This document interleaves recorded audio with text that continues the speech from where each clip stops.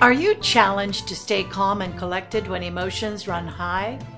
Do you know what you want to say in your head, that when you speak, something else falls out?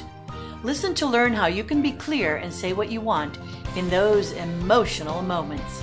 Welcome to this episode of Your Personal Wordsmith, tips to communicate with clarity and impact, with public speaking and communications expert Lillian Zarzar. You move in the direction of your most internal thought, and you have a dialogue with yourself about what you are thinking. That internal dominant thought controls your emotions, thus your behavior. Does your face flush? Do your hands get clammy?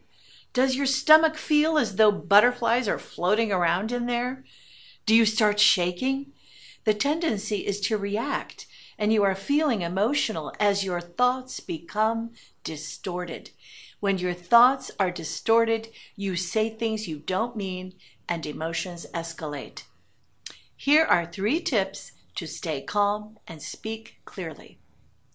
First, outwardly remain silent and breathe deeply. Breathe evenly and slowly. Internally, while you are breathing, be conscious of your thoughts. Instead of hearing you say, "How dare she?" or "What right does he have?"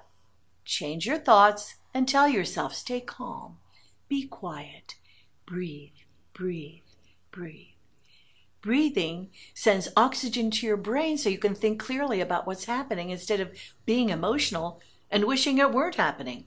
The message to your bicameral brain is to settle down. When you control your thoughts, you control your emotions. Your thoughts become balanced, and you are not as lopsided in your perception. Second, inwardly tell yourself to listen carefully to what the other person is saying. You can concentrate on what their concerns are. Tell yourself, pay attention to this, or listen to find out what this person is thinking. Talk to yourself. This person has a right to an opinion even though I disagree with it. Say to yourself, I am calm, I am controlled, I am balanced. Because you move in the direction of that internal thought, you are calm and in control and in balance. Once others believe they've been heard, they will be more likely to listen to you.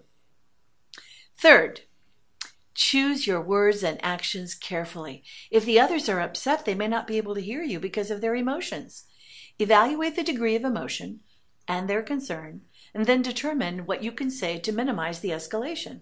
So say something like, "This is too important, and I need time to think about what happened." Or, "I prefer to discuss this when we are both less emotional.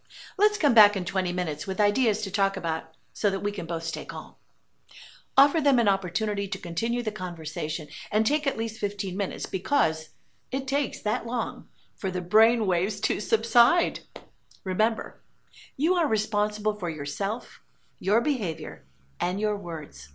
Breathe, listen, and choose your words carefully. You remain calm, and your message is shared in the way you intend. Give me a call. I appreciate the opportunity to help you in those emotional situations and to help you practice to stay in balance. 614-486-5523 or email me at my website, LillianZarzar.com. Thank you for watching Your Personal Wordsmith. For more great information, visit LillianZarzar.com. Also browse the other shows found right here at Columbus Biz TV Shows.